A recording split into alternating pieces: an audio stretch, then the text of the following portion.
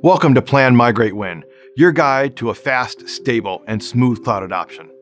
My name is Kevin Downs, and on this episode, we're going to discuss how to identify issues and roadblocks early in your cloud adoption and why that's important.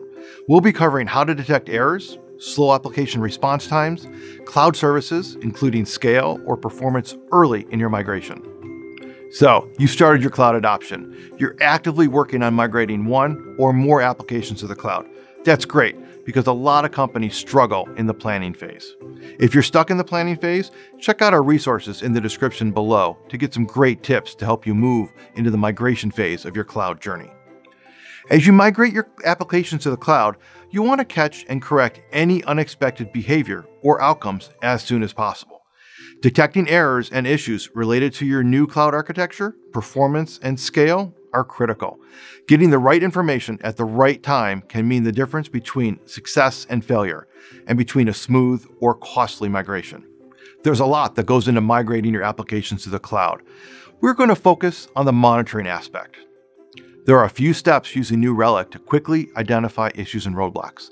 These steps include identifying the application's components, creating a metrics list, deploying New Relic monitoring products, and setting up a dashboard.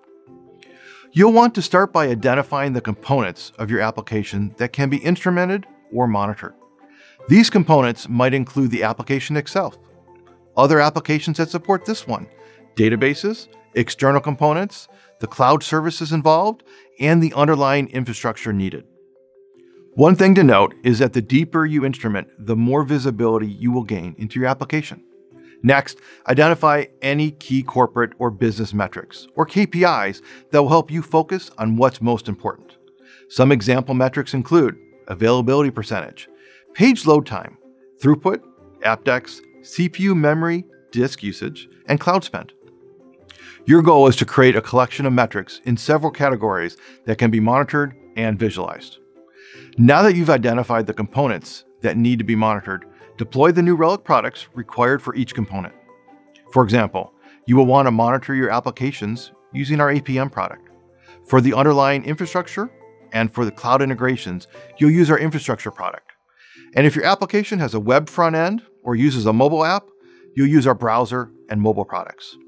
Next, use insights to create dashboards that display the metrics you've established as important. You are primarily looking for metrics that are highly out of scope. For example, very long response and transaction times may indicate that the cloud architecture is not well optimized. Cloud cost may also exceed normal thresholds, which may indicate an incorrectly configured autoscaler. As mentioned before, you will have the ability to monitor cloud-based metrics. Cloud integrations will pull metrics and data for the cloud services being consumed. New Relic does offer pre-built dashboards for these integrations. Within the New Relic interface, you will be able to monitor error statistics, including all errors in cloud services, such as DNS health check, serverless functions, and invocation errors, throttles. You will also be able to create alerts on any of the metrics, including those pulled by the New Relic integrations. Depending on how you plan on migrating your applications, whether a lift and shift, or as I like to call it, lift and polish, or you plan on re-architecting, for any cloud platform you choose, you are looking to identify issues related to your application, infrastructure, and the cloud services being used. Being able to determine where the issue or roadblock is will allow you to quickly overcome that issue and continue on with your cloud journey. The early detection of issues and roadblocks will allow for a quicker and smoother migration.